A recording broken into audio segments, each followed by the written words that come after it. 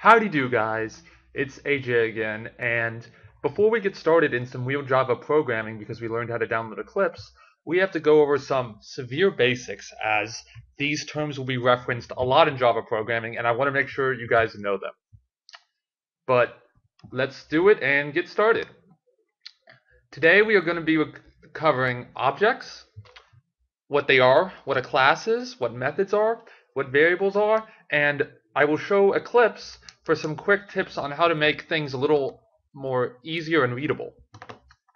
Starting off with objects. In object-oriented programming, it's essential you know what an object is. It is a repository of data that contains states and behaviors. But you didn't need me to tell you that, you could just read it.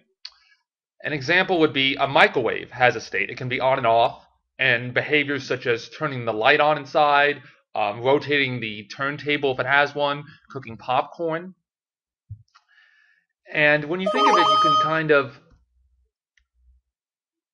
Jesus, what is this? Okay, so when you think of it, you can kind of describe anything as that. A lamp can be on or off, maybe heating up or something like that. And kind of everything on Earth can somehow be described in this state as long as you have the right mindset. An iPhone can be on or off. Or a girl can be hot or not. Or a guy can be tall or short, or something like that. And you will see there was another term for these states and behaviors that we will get to in a few slides. Continuing on objects, we know that each objects know each class and uses methods to change them. The method is what I refer to as the behaviors of the object. It can perform actions on the object and change it internally, or act upon the object to do something. Just as I said, methods for maybe a microwave object would be to cook the popcorn, turn on the light, or cook a bagel.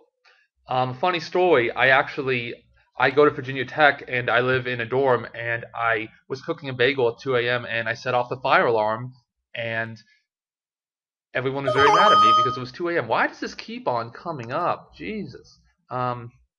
But as you can see, there are also states, which also can be described by variables, which we'll get into in a few slides. And now we get into classes. Since we know what an object is, a class is what defines the object. It's the type of the object. And right here you can see in this block, you see that I have a public class microwave. And don't worry about what public is yet, but this is how you would create a class which inside defines a microwave object. Now, this is the proper syntax for making a class. I can name a class anything I want. Most often, I'm sorry, I see a mistake here. You name a class with a capital letter, and if there's two words, you would have the second one be capital so you can tell that it's two words, but in this case, it's not. And so inside these parentheses or brackets, you would have all these states and behaviors that you'd want to act upon that object, which would be defined in the class. Classes and objects are kind of interchangeable. Now what I was saying about the behaviors in each class that act upon an object are defined as methods. And they are defined as a function that operates on an object or a class.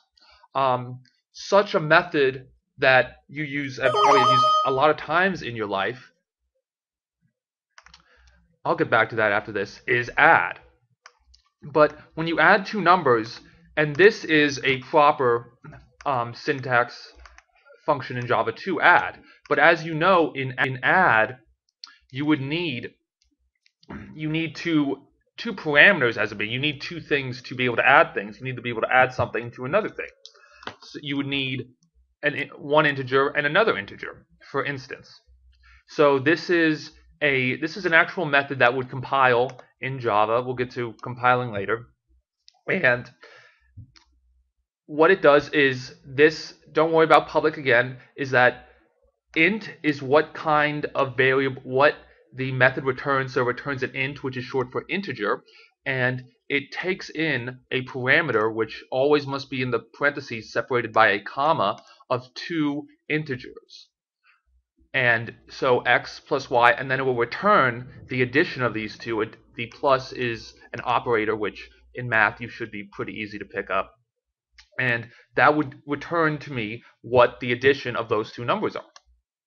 Integers, if you didn't know, are any number from negative infinity to positive infinity, 0 included, that don't have fractions. So negative 1, 0, 4, 1, 2, 3, and 1 billion. As long as there's no decimal, you can do that. As we saw in the methods thing, in the method slide, we got introduced to variables, which are things that store data. But make sure you declare them and specify their type. For instance, here I declare an integer x to be equal to 5. If I just said x is equal to 5, Java would give me an error, and because it does not know what type it is. These are just 3 types I'm going to outline here. An integer is, again, what I went over, any non-fractional number, including 0. A double is a fractional number, as here I can have a decimal spot 3.214, and again I have to say equals. I will come back to equals later, but you shouldn't think of equals as, like in math, an equal statement, because it's more of an assignment operation. You can also write, I could also write int x equals x plus 1 if it knew what x was. If I knew what x was earlier, I could say int x equals 5, and then if I got rid of this, the new x would be equal to 6 now because of plus 1, even though in mathematical terms this would not be correct. So you want to think of equals more as an assignment operator, but I'll be sure to show you the ins and outs of that later. And a character, as you see here, again, if I took away the f, I would get an error. But if I need to give it a variable to assign the data to, it stores the character C in the variable food, which it allocates the memory for. Moving on to another thing in variables. Variables can also store a reference to objects. I have got to stop that, guys. I'm sorry. And what I mean by this is that when you create a primitive type, which is an integer or a double, that is not referencing an object or a character. And there were others too. It is not referencing an object. That is a primitive type, and thus when you change the primitive value, such as the integer or the double, it is being changed within the same box. But when you create an object variable, you are creating a variable that points to the object. As you see here, a string is an object. And so the string, I'm creating a variable word and referencing it to the first string. And a string is just text. So I could put anything in here. You're allowed to put numbers in here as long as they're contained in the quotes. And the word variable is referencing the actual object. And so this arrow is very important, as I could change it if I wanted to point towards another string object by use of other assignments.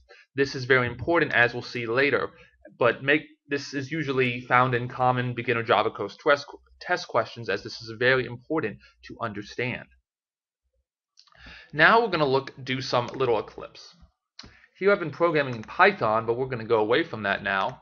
Now, you may notice that, first of all, you may see a lot of things different from your Eclipse than mine, and that's okay. But I believe one thing you will not have is these numbers on the side. And we really want these numbers on the side. So to make sure you guys have these, I believe we're going to click on Window, go to Preferences, and go to, I hope I can figure this out, guys. I'm going to go to Java. I'm going to go to